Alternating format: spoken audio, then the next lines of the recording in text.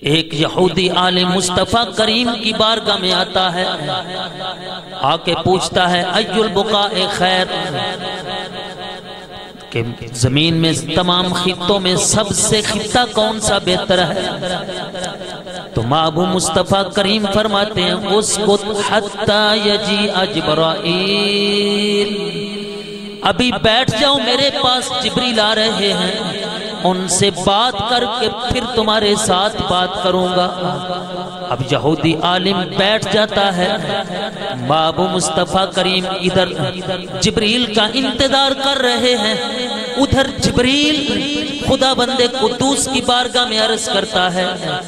یا اللہ، آج تیرا محبوب ایک یہودی عالم کے چھوٹا سا مسئلہ پوچھنے پر مجھے یاد فرما رہا ہے۔ ادھر ابو مصطفیٰ کریم جبریل کا انتظار کرتے ہیں، ادھر جبریل بھی سدرہ سے چل پڑتے ہیں۔ تو پتا چلا مصطفیٰ کریم کو یہ خبر ہوتی ہے کہ جبریل اس وقت سدرہ سے چل پڑے ہیں، اور ادھر جبریل کو بھی خبر ہوتی ہے کہ اس وقت مجھے رسول اللہ یاد کر رہے ہیں۔ جبریل امی بھی اسی لمحے مصطفیٰ کریم کی بارگاہ میں آ جاتے ہیں۔ جبریل امی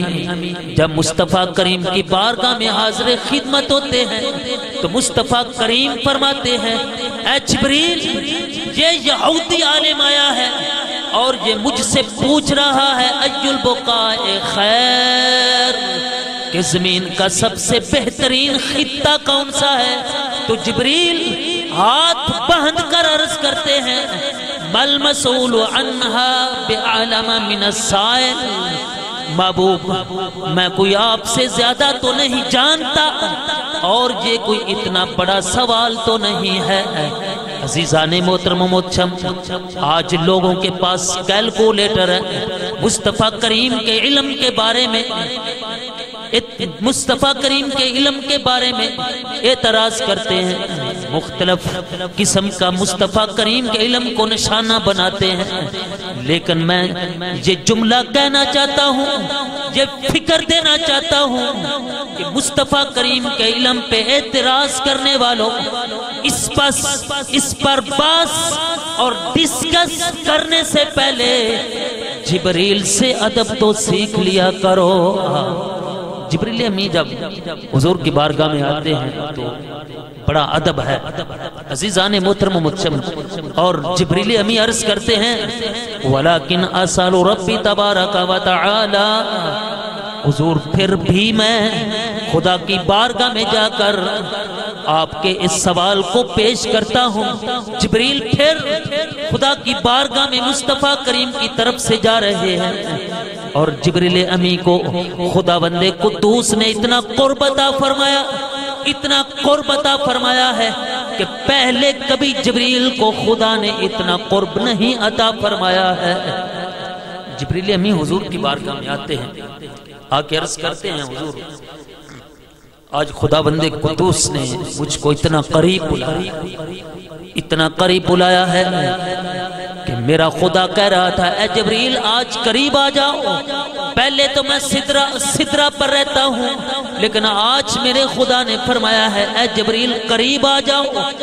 مصطفیٰ کریم فرماتے ہیں جبریل یہ مسئلہ بعد میں کریں گے، اچھا بتاؤ۔ قال وَكَيْفَ كَانَ يَا جِبْرَائِيلِ، اے جبریل بتاؤ پھر خدا کی بارگاہ میں کتنا قریب گئے تھے؟ جبریل ہاتھ باندھ کر عرض کرتے ہیں انی دنوت من اللہ دنوبا ما دنوت منہ قط او کما قال، حضور آج خدا بندے قدوس کی بارگاہ میں میں اتنا قریب چلا گیا تھا کہ پہلے اتنا کبھی خدا کی بارگاہ میں قرب نہیں ملا ہے، آج میں اتنا قریب چلا گیا۔ کانا بینی و بینہ سبعین، کانا بینی و بینہ سبعین الف حجاب من نور اللہ، حضور میرا اور رب کے درمیان صرف 70,000 کے نور کے پردے باقی رہ گئے تھے، پہلے لاکھوں نور کے پردے ہوا کرتے تھے، لیکن آج صرف 70,000 نورانیت کے پردے باقی رہ گئے تھے۔ ملا علی قاری رحمت اللہ علیہ اس کے حاشیے میں لکھتے ہیں کہ جبریل پہلے بھی خدا کی بارگاہ میں جاتے ہیں اور حضور کی بارگاہ میں آتے ہیں، آخر اس وقت جانے میں اتنا قرب کیوں ملا ہے؟ آئیے عزیزان محترمہ محتشم، ملا علی قاری رحمت اللہ علیہ بیان کرتے ہیں،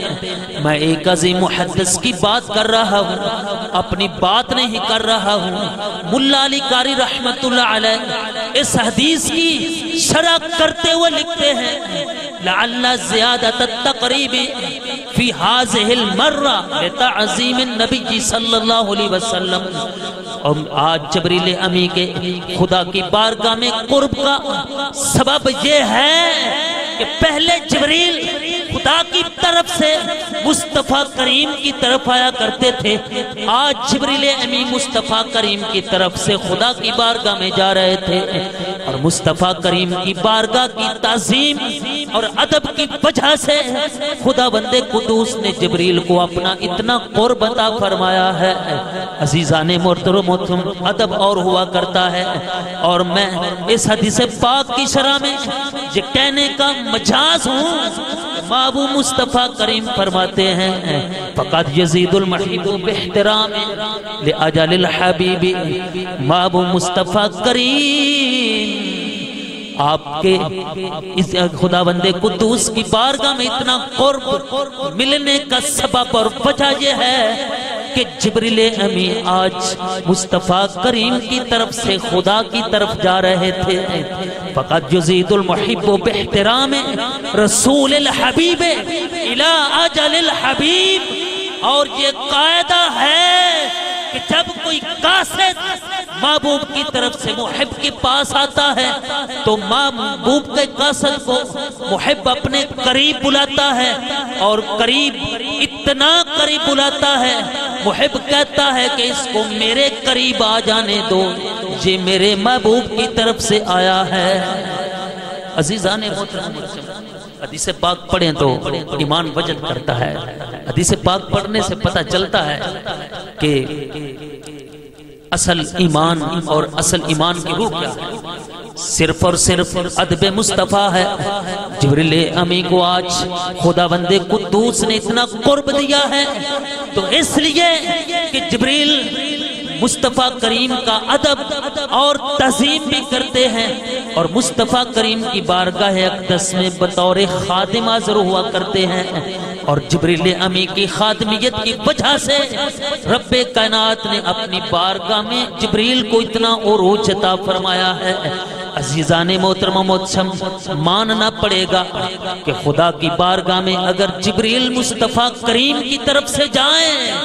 تو خدا اتنا قرب عطا فرما دے، اگر خود حبیب اپنے رب کی بارگاہ میں جائیں تو پھر رب سارے پردے ہٹا کر اپنے سامنے اور اپنے جلووں میں بٹھا کر کیوں نہ فرمائے گا السلام علیکہ ایہا النبی، اے نبی میرا میں تجھ پر سلام اور برکتیں بھیجتا ہوں۔ عزیزان محترم محتشم اگر جبریل جائیں تو اتنا قرب ملے، اگر مصطفیٰ کریم جائیں تو خدا سارے پردے ہٹا کر مصطفیٰ سے ملاقات بھی کرتا ہے، اور مصطفیٰ کریم پر درود و سلام پڑھ کر استقبال بھی کرتا ہے۔ آئیے میں اس کی ترجمانی اعلیٰ حضرت کی زبان میں کرنا چاہتا ہوں۔ اعلیٰ حضرت نے قلم اٹھایا، کمال کر دی۔ آپ فرماتے ہیں کہ وہ نبیوں میں نبی ایسے امام الانبیاء ٹھہرے، وہ نبیوں میں نبی ایسے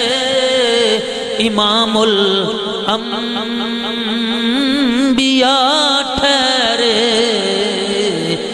حسینوں میں ہنسی ایسے